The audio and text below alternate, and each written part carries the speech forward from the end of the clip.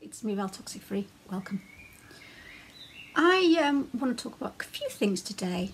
I don't know where exactly I'm going to head in this video, but I've got a few ideas that I want to talk about. The first thing I want to talk about is narcissist awareness. We've already just had Narcissist Awareness Day. What exactly is narcissist awareness?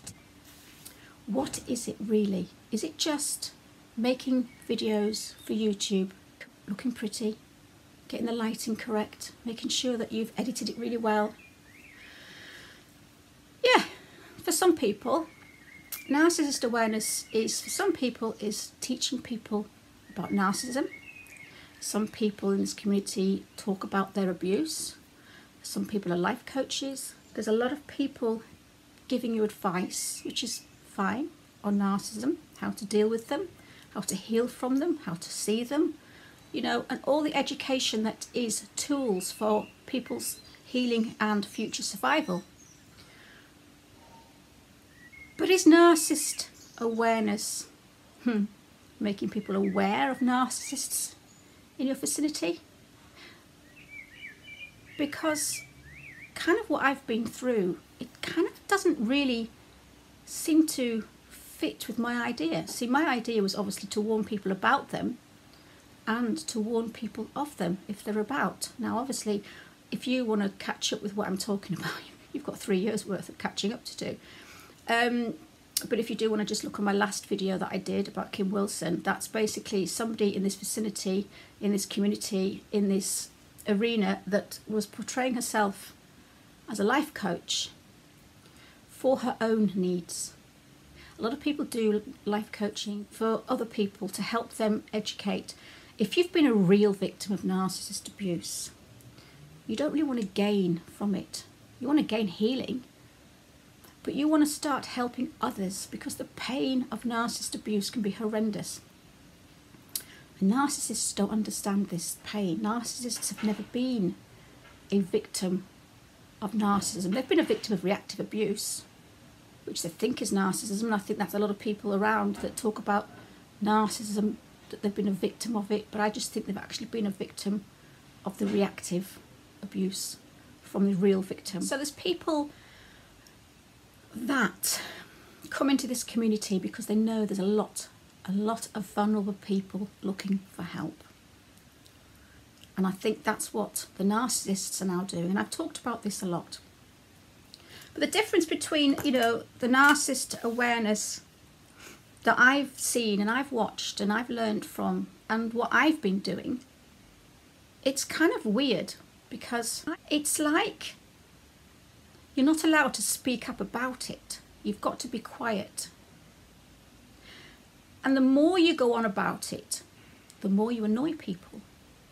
So the fact that I've obviously had these two people, life coaches, whatever you want to call them, doing a smear campaign on me for 3 years is obviously annoying people. But you see, this is narcissism. Everything around narcissism isn't only about them. It's about their intent. It's about twisting other people's intention into what they want it to be. It's about gaslighting and, you know, pointing at that person and saying, oh, she's just being a smear campaign, when actually it's justice. You know, she's doing this and she's talking about that, when actually it's freedom of speech. You know, again, ambiguity. But the more I've talked about this situation, the more people have kind of frowned on me, which is fine. But this is narcissism. That's why a lot of people don't like to speak up, because what they're most afraid of is being frowned upon. Shut up, we're sick of hearing you. They're scared of people saying, he's a nice person, I don't know where you're coming from, he's been lovely to me. They're scared of the emotions that come along with fighting, standing up and speaking. Because these people are vulnerable and they're the most ideal victims to victimize and then to shut up. Because they've been weakened by the abuser and they've come into this vicinity to look for help and support, and then they've been victimized again. And at that point, they're too weak to actually stand up. Now, I don't have anything to hide. Narcissists will threaten you with your past, threaten you with your skeletons, threaten you with your job, threaten you with... You have all sorts of things that you could lose if you fight the narcissist. I have nothing to lose. I have no secrets. I've got no criminal record. I've done nothing wrong.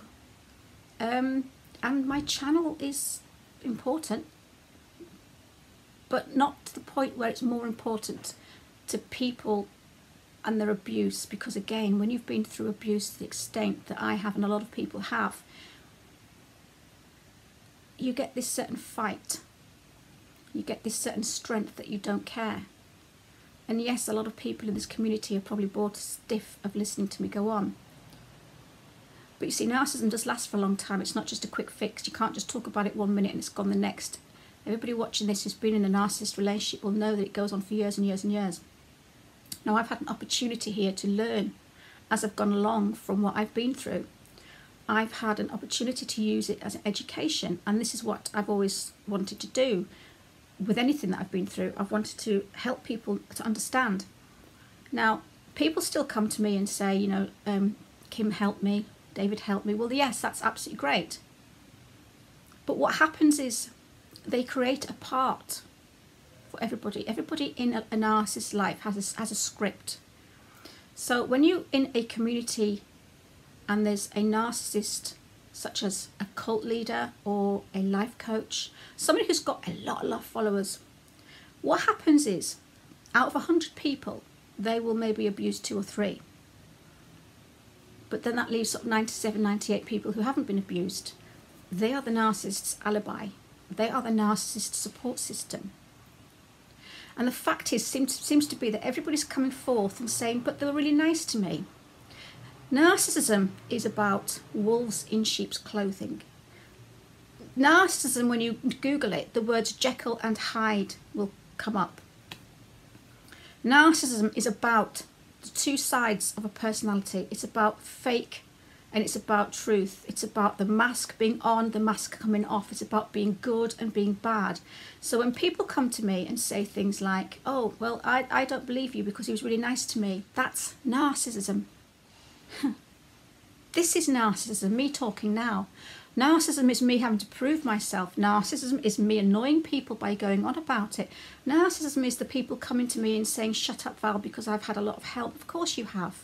Of course you have. Ted Bundy was a Samaritan. Chris Watts was a great father.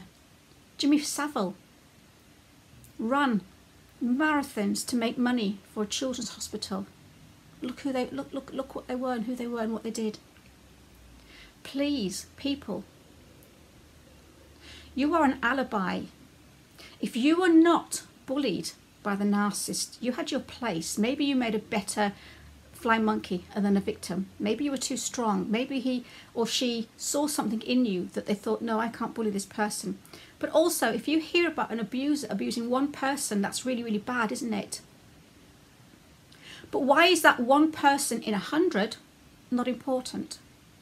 It's as if the 98 people out of 100 that weren't abused by that one person negates the abuse that 1 or 2 people had. Can you see where I'm coming from? It doesn't negate that 1 or 2 people that person has abused is as important as anything. And just because there's been 100 people that haven't been abused by this person, it doesn't mean that that life and that victim who has been abused is less important. If I walked out there now and saw one person being abused, we would all jump and support that one person.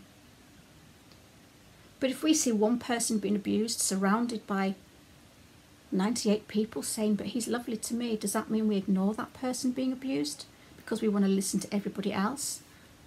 Oh well, he was nice to 98 people. The rapist down the road, well, you know, he fixed my granny's drains. The murderer up the street, oh, he was nice to my sister when she was getting married. He bought her a lovely kettle. Does the good they've done in the past cancel out the bad that they can do? See, bad people are bad all the time. Narcissists, they create the fake persona to balance it out. Because our bias thinks that, oh, well, if they've been nice 100 times here, but only 1 time here, they must be a nice person. No. The nice person is the fake The nasty person is the real person. Don't get them the wrong way around. And this is what's happening. We're all being biased because we're seeing the nice person. They create that nice person. They make that nice person obvious to the world so that when they bully or victimize the odd one in every 100, they have no leg to stand on. Because the people that come down on that one person and say, but he's done great stuff for me, he's helped me a lot. That is narcissism, guys. If you're coming to me now and you're standing up and saying, I don't believe you, Val, because he's a lovely person. I don't believe because Kim's always been nice to me. You don't get it. You don't get narcissism. You haven't been educated. You've been trauma bonded. You've been given your part in the script. Your part in the narcissist script is to be the one that's treated really well, is to be the one that's gained. Yeah? Along with 5 or 6 other people, which is a general relationship with a narcissist at home, in your town. But on a bigger scale, you're one of 100, you're one of 1,000, you're one of 30,000. Let's say 30,000 subscribers. You are one of those people that have been put in the script and been given the part of that person's going to be one of the people that I treat really well. They'll be treated well, they'll be treated one. Victim. They'll be treated well, they'll be treated well. And they'll pick and choose who they victimize. They'll pick and choose who plays what part. So if you are the part of somebody who's really gained, who's really learned something, who's been really treated well, who can't understand that this other person is saying, well, this person was nasty, was violent, was abusive, stole from me, treated me like dirt, smear campaigned me. That's narcissism. You can't go around telling one person to the next within the narcissist community of, you haven't been abused because I haven't been abused. If you would have been abused, then I would have been abused. So you can't be telling the truth. That's a bad person you're talking about. A bad person, a knobhead, a scumbag, dickhead, somebody who's just toxic, someone who's just goes out there to cause trouble, kicks cats in the street, always nasty. That's a bad person. A narcissist has 2 sides. And this is what we have to understand. Narcissism is trying to tell people what your experience is. And narcissism is also standing in that truth, is being in that reality, which I have been doing for 3 years. I've been called a stalker for 3 years. But that's all he's got. That's all he's got. I've been trying to educate people and trying to inform people. People have been married to their husbands for 20 years and suddenly found the truth that that person is a narcissist, that that person's got a secret life, that that person has been, lying about their past. They've got another wife, they've got 5 more kids somewhere, and you didn't have a clue because they had 2 people, good and bad. So when people come onto YouTube for a 30-minute video and people come and attack me and say, you're a bitch, you're trashing other channels, when I've got the proof of what they've done to people, and maybe you don't, you've got to understand that maybe there is something in it. 30 minutes of watching somebody twice a week. How are you supposed to know who they are? You have played your part. You have been made into the enabler. You have been made into the flying monkey. So out of 1,000 people, if 10 people get abused, and 900 have been treated really well, that does not negate the abused. That does not take away from the 10 people that have been abused. The 900 people that have been treated well are the alibi.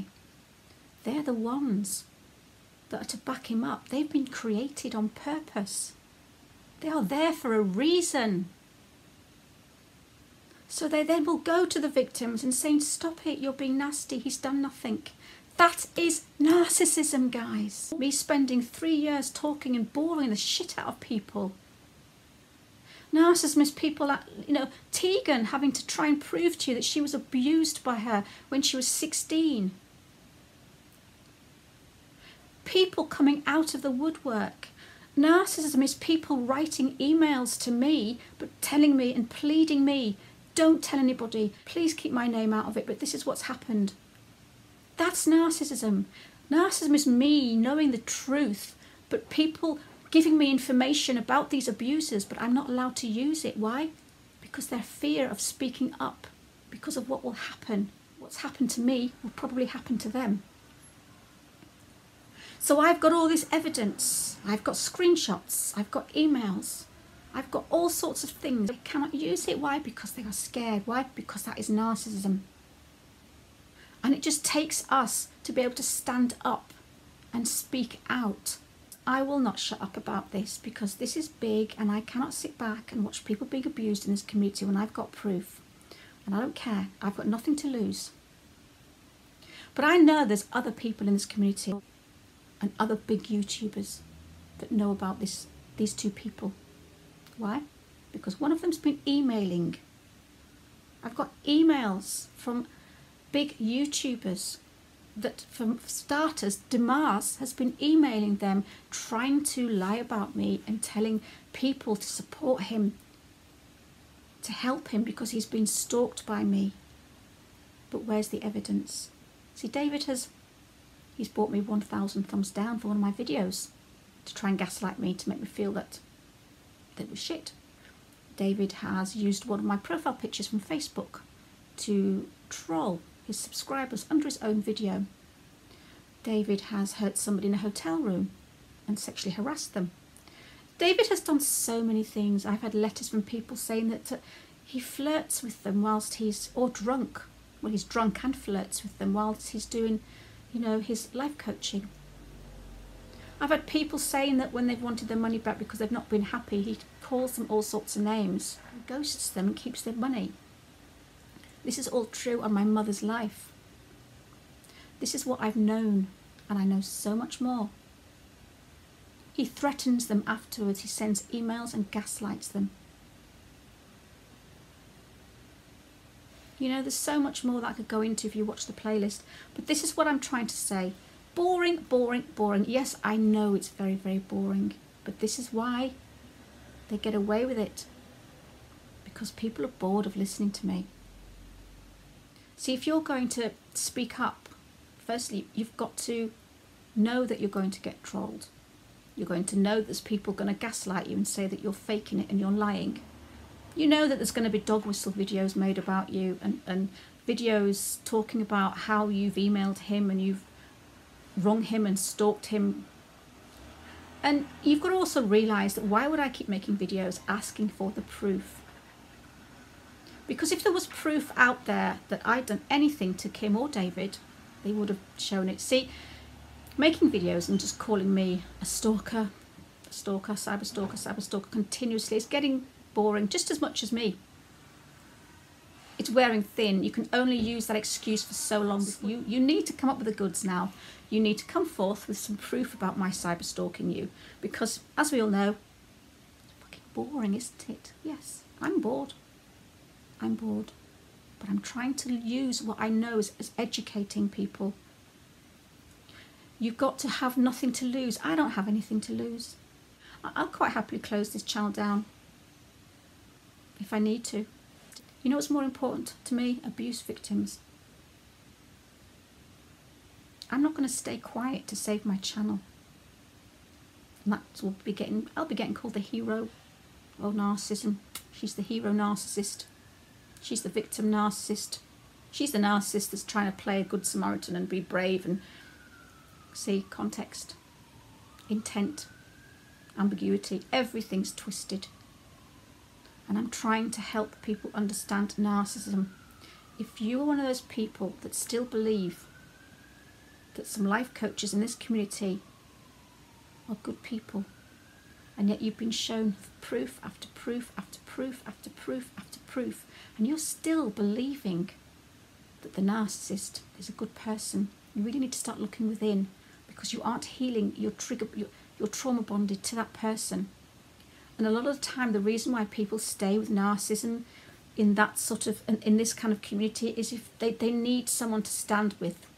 They need someone to be a part of. They need to be part of something. See, another thing that's also happening is they are tarring the good people. The narcissists to come in and play life coach. A bit like the policeman who killed George Floyd. He's now tarred every single cop.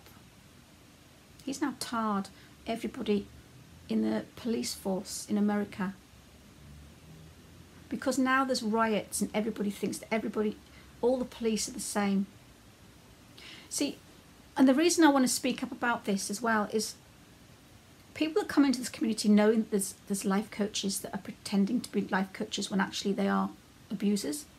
Who do they trust? Who the hell do they trust? They've given the good life coaches a bad name. They're bad apples in this community. So now people come in and go, oh my goodness, am I being screwed over? Is this a real life coach? Which ones are good life coaches and which aren't? If we just keep ignoring the people that keep coming into this community and faking it and being nice and helping 98 people but abusing 2, but obviously because they've helped 98 people it negates it. It doesn't matter about those 2. They've helped 98 people. What does it matter? Abuse 2 people. Go on. As long as you've helped another 98, it doesn't matter. No, it does matter. Because if your daughter, your sister, your mother was one of the 2 people that these life coaches are abusing, I'm sure you will be happy, or even you. So these people are having to go underground. They're having to hide. They're having to stay quiet and zip their mouths because 2 people out of 100, what are they going to say? What are they going to do? They've been the victim. Their part in this play is to play the victim, whilst 98 other people's part has been to play the enabler or the flying monkey. I want to stay quiet. Yeah, I've been tarred more than others because obviously I've got a big mouth and I'm speaking out about it. So I'm being pointed out that I'm a psychopath and I'm the narcissist. Do you know what? I'm not going to try and convince the people that don't believe me because it doesn't matter.